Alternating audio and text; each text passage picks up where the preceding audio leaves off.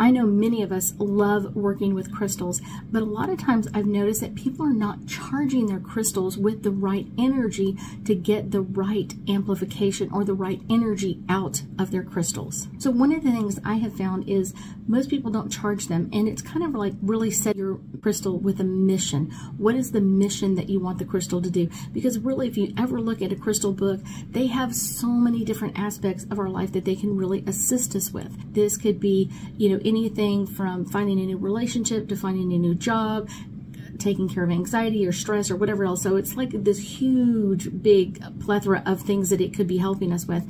But it's like, what do you require your crystal to help you with?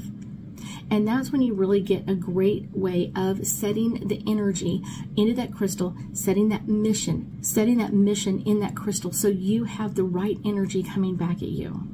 When you're about to charge your crystals, one of the best things to do is to cleanse them. And one of the easiest ways to cleanse them is putting them in sunlight or moonlight for about 24 hours.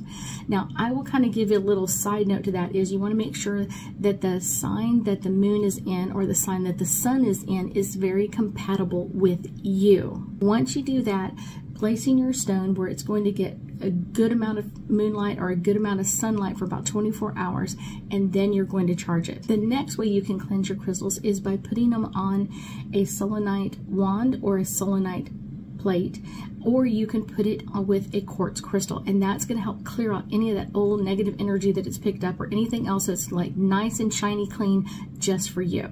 Now, the next way that you can cleanse your crystal before you charge it is by putting it in the ground. Now, there's a couple of ways you can do this. Like, you can literally put it on the ground and just cover it up with a light soil covering, and that will cleanse it out. Usually it takes about a good 24 hours to do that, or you could do it in a natural method. You could put it on a pot, a plant, and you want to make sure that the plant is growing and producing. If it's a rose plant or anything else, that you want to make sure that it's growing and blooming and that sort of thing. You don't want it a plant that's dying. After you've cleansed your crystal and it's all ready to go, what you want to do is you want to place your crystal, whatever crystal you have, you want to place it between your hands, however you want to do that, and you want to repeat the same words a couple of times. Like, you want to charge it with, like, I'm choosing to ask my stone to remove negative energy from me.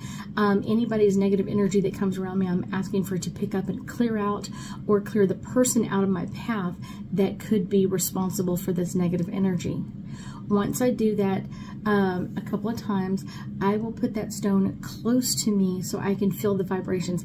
If it's putting it in a necklace or a bracelet, putting it in my purse or putting it in my pocket, somewhere that it's really, really close to me so I can feel the vibrations of the stone, and it's going to change as I'm around someone negative. If I'm around someone negative and I've asked it to remove that, it's going to be pushing back that negative energy, or I'm going to feel like, something's wrong with this. And it's that energy from our stone that's going to help keep that energy away from us so it's not blocking or evading our good energy.